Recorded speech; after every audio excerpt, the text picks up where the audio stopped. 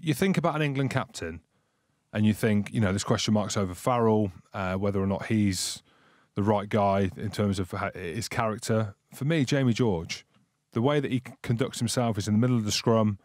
He's guaranteed his place in the team now. He's media savvy, the way that he conducts himself in front of camera. I think he's a shout as well. Whether you think Jamie George for England captain? Do you know what? I completely agree with you.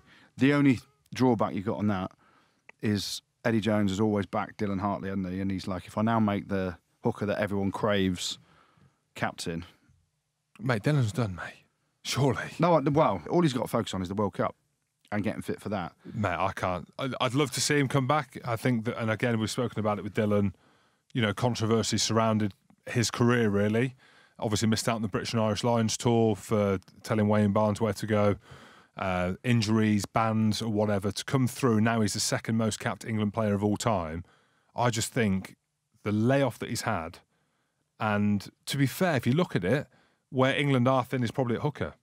And that moment that Cowan-Dickie in that line-out in the game, which was so crucial, probably shows why you need a player of Dylan and his experience in there. But was it Cowan-Dickie's? Yeah, it was Cowan-Dickie's. As a line-out, it was his fault, was it?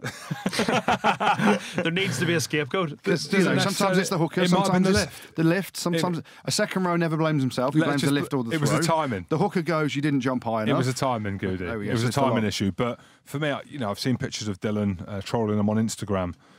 For me, he doesn't look like he's going to come back and play in the World Cup. And I'm saying that superficially in terms of he's fully clothed and he doesn't look big enough.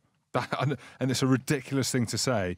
I think in World Cup, and you look how much the game's moved on in the last year, and Dylan's not really played a lot in the last year, has he? No. And you think about how physical the game is now. England want to go out there and win it. As much as Dylan Hartley's done a fantastic job, is he the right guy to be filling a void in behind Jamie George? I don't know.